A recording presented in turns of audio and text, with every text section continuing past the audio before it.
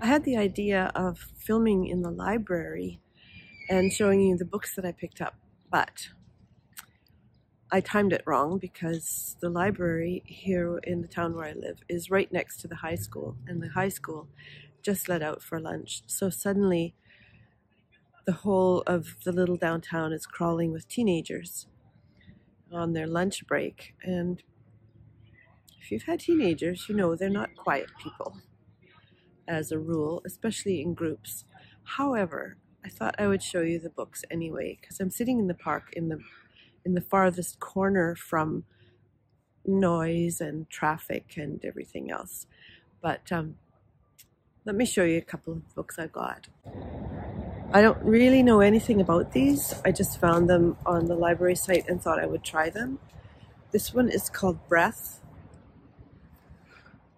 by James Nestor, The New Science of a Lost Art. And the reason I ordered it and requested it in was because, as I mentioned in my previous video, this issue I've been having with cortisol and sort of, I don't know, latent stress or whatever.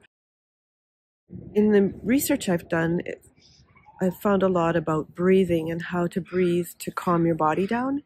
So I thought, well, I'll learn something about it. And I'll just read a little bit about what it says. No matter what you eat, how much you exercise, how skinny or young or strong you are, none of it matters if you're not breathing properly. Well, I'm not really skinny or young, and I'm certainly not as strong as I have been, but if I'm not breathing properly, I guess it affects a lot of things. So there's that one. And I've also picked up another one on the same topic. This one is called, let me just get it around here, The Breathing Cure by Patrick McCune. Develop new habits for healthier, happier, and longer life. 26 breathing exercises and natural solutions for anxiety and panic, allergies, insomnia, lower back pain, and a whole bunch of other things. So I thought this is maybe something I could benefit from learning about. So I'm going to see what I can find out about that. And on some other topics, I like cozy mysteries. So I found this is a spin-off from Father Brown, and it's Sister Boniface Mysteries. This is season 1. I don't know if they ever did a season after this, but I thought we'd take a look at that. And I've also got A Rough Guide to England, which I got in because I'm planning a trip to England this summer with my daughter. And she's going for a course, which I mentioned in my last video, and we like to travel together. She said I could go alone, but it's so much more fun with someone. So I said, well, I won't turn down that opportunity. Anyway, and then I saw this one on the shelves when I came into the library. It's called To Fall in Love, Drink This by Alice Faring. And it's a wine writer's memoir. And I picked it up because it just sounded fun.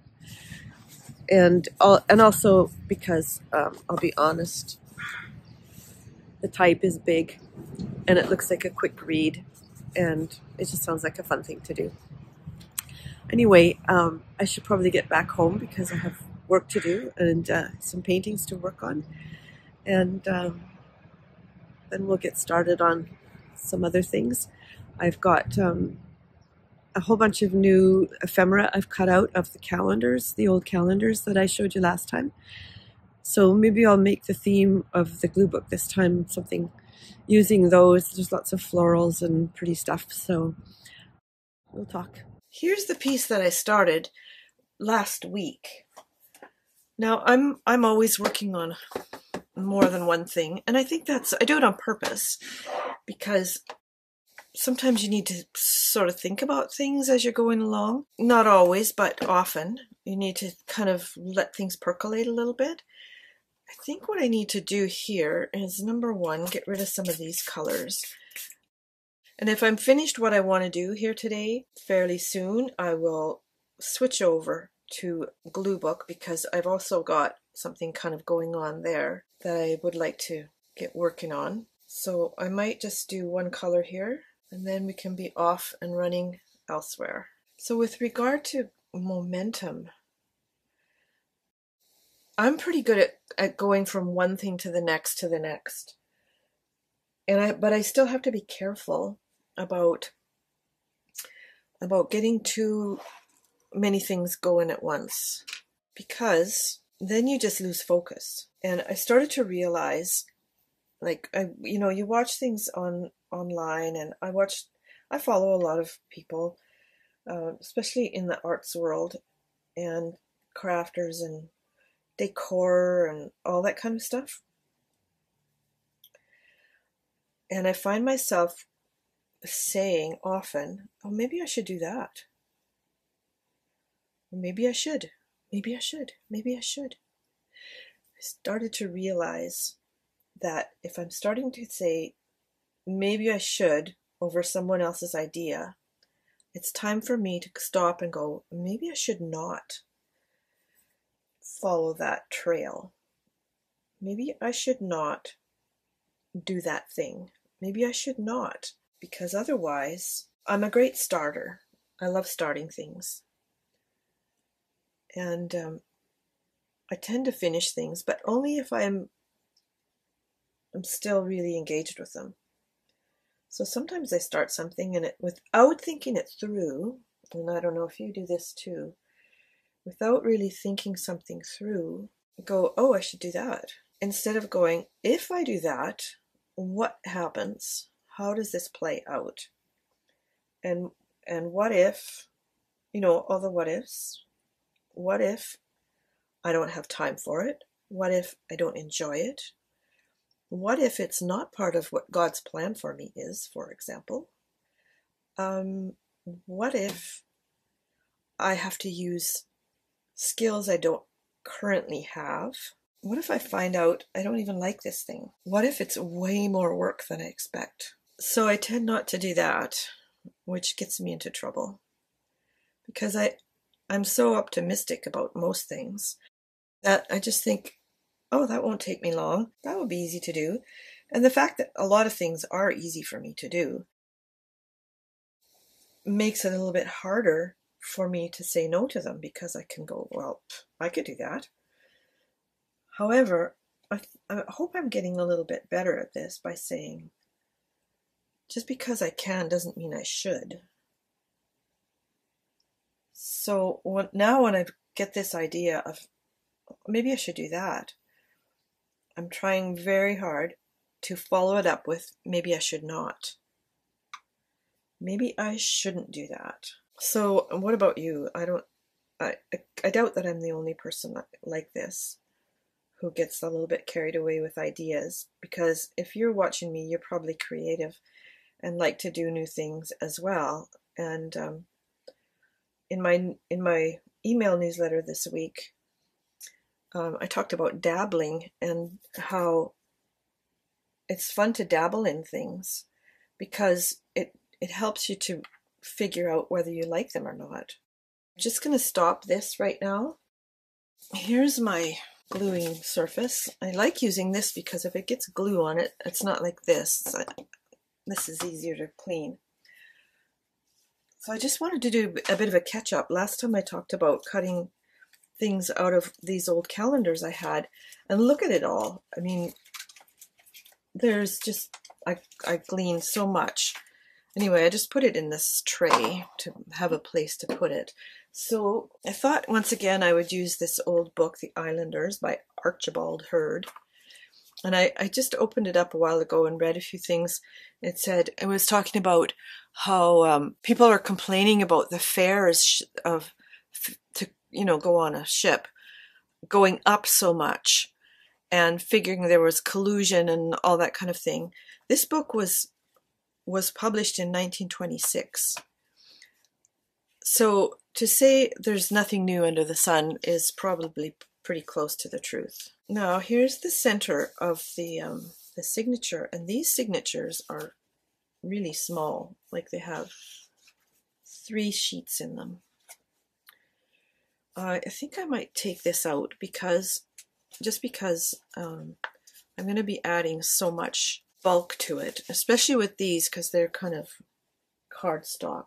Instead of risking tearing the paper, which I don't want to do, I'm going to cut.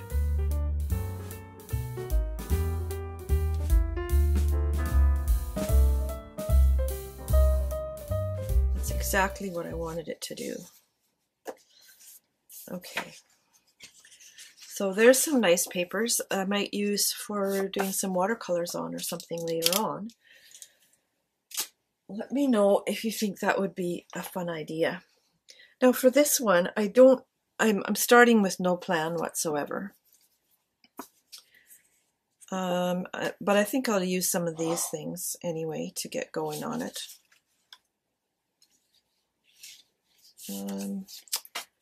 Just not excited about it. This one has a double thing on it, which is going to make the book so heavy. And then we've got these big pieces, which are, wow, same size as the page. Now that's tempting. But there's already so much in the picture. Do I want to cover it up? I think I do. I think I want to cover it up. Anyway, you can see what was on the other side as well. But I've got like all these things, little birds and all kinds of stuff. Here's the one that's all about the garden. I'm in the garden. That's pretty busy. I think I'll go with this one because it's right now it's February and the weather here is still quite unpleasant, inclement. For example, pouring rain, and yesterday we had wind, so the power was flickering. There's where I live is amongst mountains. I'm in a river valley amongst mountains, and there's a lot of trees. So when the wind blows, trees can come down, especially if it's a fierce wind, will come down, and they will hit the power lines and knock them out, tear them down or whatever, and then suddenly we've got no power for who knows how long. Or we've had ice storms. Oops, don't want that upside down. And the ice storms do the same thing. They break the trees, and the trees come down, and they break the power lines and all that. Okay. So there's my first page. Here's my handy rag. Okay, let's see what else I've got over here. I like this piece. I need to do some cutting here. Let's go this way. Push that back a little bit. This has some marks and stuff on it. And some writing. Because it was part of a calendar. So I'm just going to take that off. And straighten this edge up.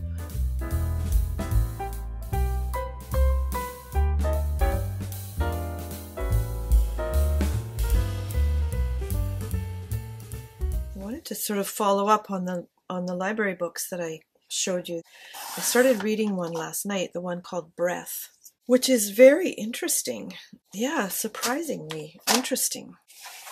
Because the author, like I'm hardly into it at all. I'll put it at the bottom. The author starts by talking about how the shape of the human beings' skulls have changed over the course of time based on basically breathing through your nose, and how breathing through your mouth, especially a lot, actually changes the shape of your mouth and your nasal passages and all that kind of stuff. I was like, whoa, really? And he described his childhood. I thought, well, that sounds like mine because I've had allergy problems most of my life. This is so cute, but I think it would be too much of the same. Let me see, do I like that? You know what I want to do here? I'm going to, I've got these chalks. They're called pastels. Is this green good? Now, I get that not everybody has these kind of things, and that's okay because you don't need, I think that's a better choice. I just want to make this a little less conspicuous, and I might not even end up, I might end up not using it, like covering it up. I might end up covering it up. So these are pan pastels. They're basically chalk in a pan. Don't use them on your face. They do kind of make a mess. Okay, I like that, but now I don't like the dark green background. So what will I do here? What will I do? Put something light on the background. I have this box of paper scraps, and I will just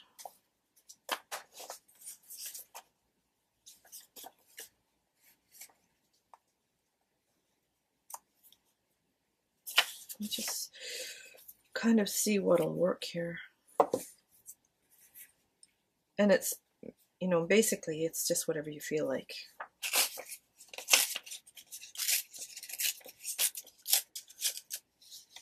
I think I'll put that there and that there. This has a bit of pan pastel on it too. And then that there. Okay, that solves the problem. Anyway, I'm quite interested in this book about breath and how it affects your whole body when you don't breathe properly, because I suffer from plugged nasal passages a lot, and if I can breathe at night, I sleep so much better. Sometimes I just go, okay, why can't I fall asleep? Obviously the reason is because I cannot breathe, and so I'm learning some things about breath and breathing.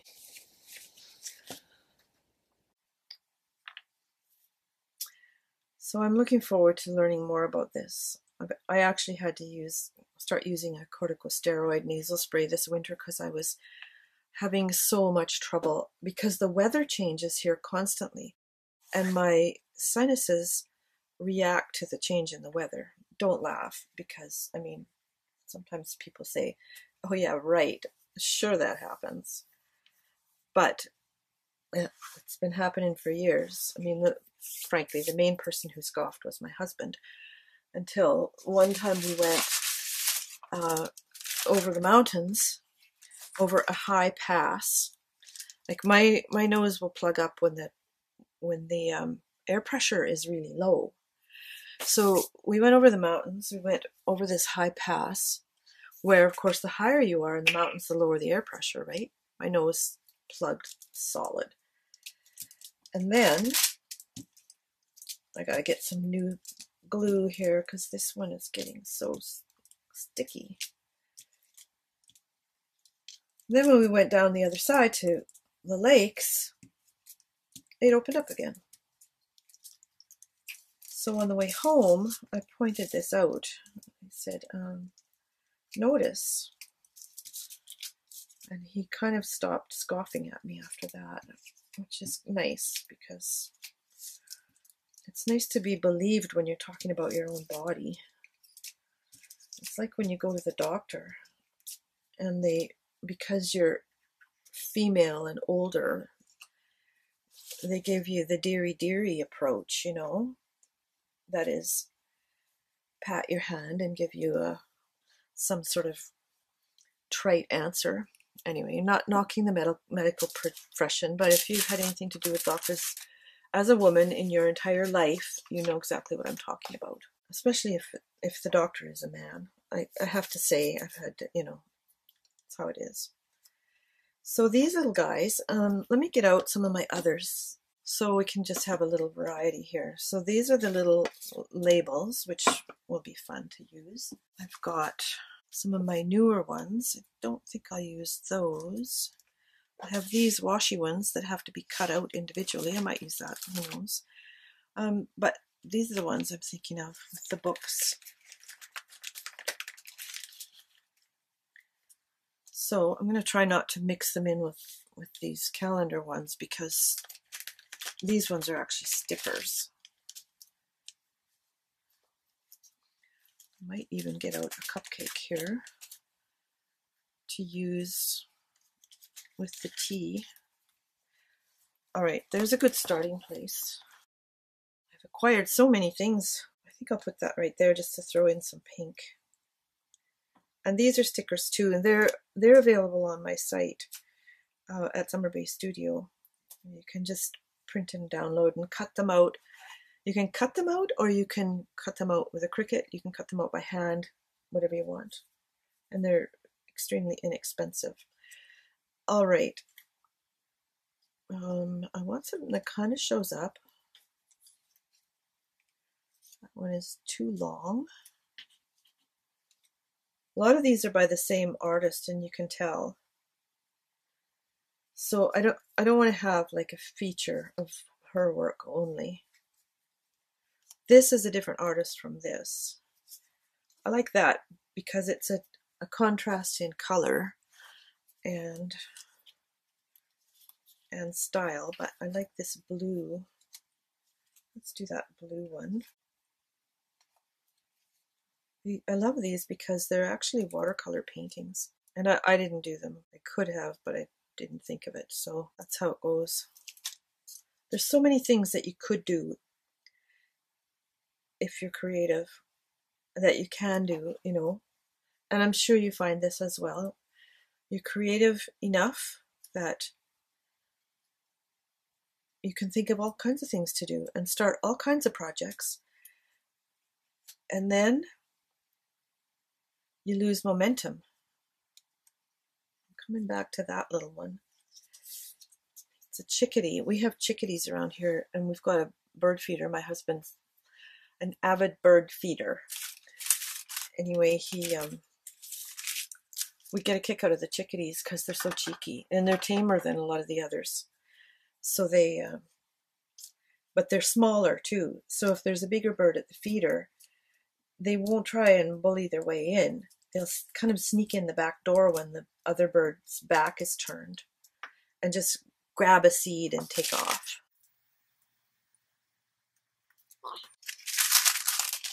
That's cute. This looks a little tipped. Some things you just don't have to care about. I like that.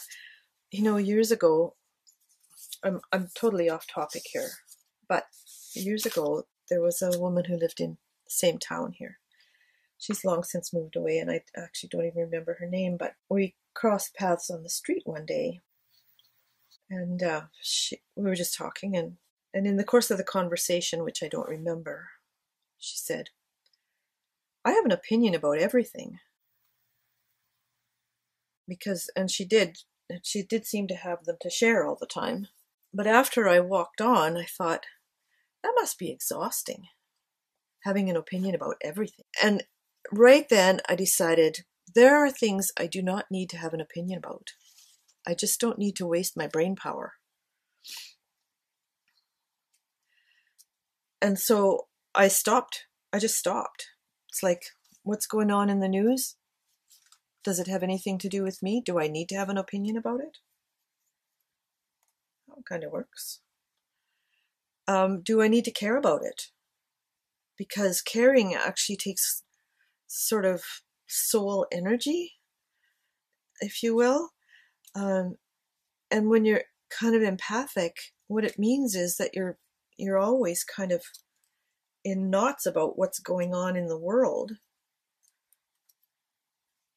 And I don't want to be, frankly.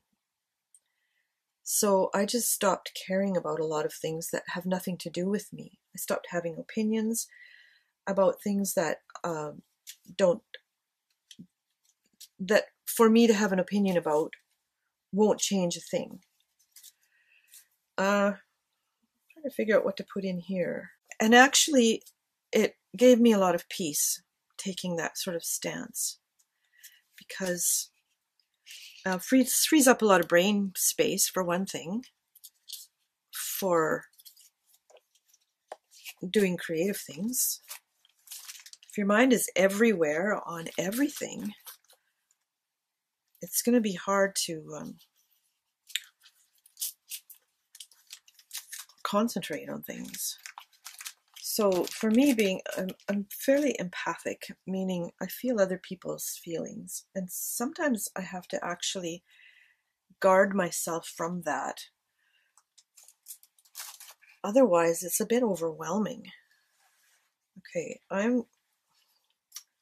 I'm thinking plant on plant. This is pretty, but doesn't mean I can't cover it up. We're going a little bit wildly flowery. Got these black and white ones as well. I'm going to put these away because it's a little too much. Much of a muchness. I just finished a puzzle, a jigsaw puzzle I got for Christmas, which is The Art of Edith Holden. Like, if you're not familiar with her, this is her book, The Nature Notes of an Edwardian Lady. And it's like a diary with all the sketches and everything. So somebody took all those things and put them into a series of puzzles for the seasons. And my husband got me one for Christmas. He got me summer because I like summer best. So I started it. I did a different puzzle that I got for Christmas. I actually got 2 this year. And I did it in a month. And this one I did in 3 weeks. And here's a picture of it. So it's so cute, and the artwork is so pretty. All right, I have decided that these lilies kind of match this thing underneath it, that watercolor. So I'm going to use this over top of it.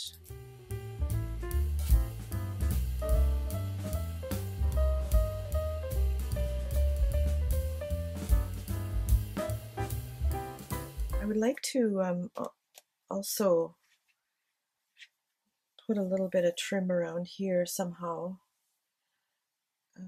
just so that it's not just somebody else's picture. I want to make it my own, if you know what I mean. Something like that, perhaps, or even, no, I took all this trim. See, I put my cupcake down there.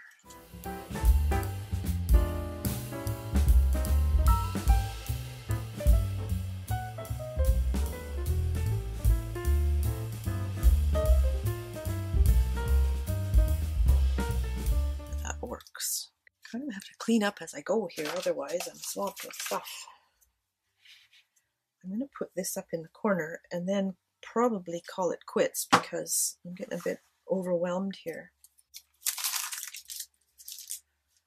All right, where was I? I probably left some subject in the middle, but that's what happens when I'm working on creative stuff. I just kind of go from one thought to the next. What I did want to talk about with regard to momentum is, in order to gain momentum on something, you have to actually focus on it for a while. And one of the best books I've found for that, I always go to books like first, so I'm going to show you this book. I had it from the library 2 or 3 times, and then finally I just ordered it and bought it because I keep going back and reading it. And it's called Essentialism, The Disciplined Pursuit of Less by Greg McKeown. It talks about not just staying focused, but eliminating stuff in your life that prevents you from being focused. So, and doing better at the things that are essential or that matter the most. So where was that page with the big writing? Let's see if I can find that. Anyway, I'll put a link below. Play doesn't just help us to explore what is essential. It is essential in and of itself. Good thing to remember if you tend to work too much, which sometimes I do. Anyway, I would recommend that book, and have a look at the link below. You can order it. But if you're going to get any kind of momentum, you have to eliminate stuff that gets in the way of that. That's a cute little thing. So I'm constantly, like I mentioned earlier, if I say, oh, maybe I should, now I'm going, hold on a minute, maybe I shouldn't. Because if I want to get any momentum with my projects and with, you know, things that really matter to me, I'm going to have to eliminate stuff that doesn't really matter. I think I'll put that one there just because it's blue. So one of the things I'm working on right now is a body of work in acrylic painting. So obviously glue books isn't all I do. I'm a watercolor and acrylic artist. And I'm going to be working with some stores and galleries and things like that with my art, but I've got to get something together. So that's what I've been working on. And in order to actually get momentum on it, I have to have time to do it, which means I need to eliminate what is not essential. Thing sticking up was kind of bugging me, which I've been trying hard to do. However, I'll have to keep you posted on that. But in my last video, I asked the question, would you like to see a video every week, or is every 2 weeks enough? And a lot of people said every week, please. So I'm going to try and make that happen. I have to look at my schedule and kind of go, okay, well, like, what can I eliminate? What isn't important? And I think I've got it kind of figured out, but I will let you know, and we will find out. You will know by the fact that I have a video every week. Anyway, for now, I'm going to leave this like this. Please add your comment about having it every week if that's important to you. And if it's not, just say no, every 2 weeks is fine. In the meantime, please subscribe to my channel if you haven't already. Click the little bell so you get the notifications when I do have a new video, and click the like button because that helps the algorithm know that you like it and other people might too. And I will see you next time.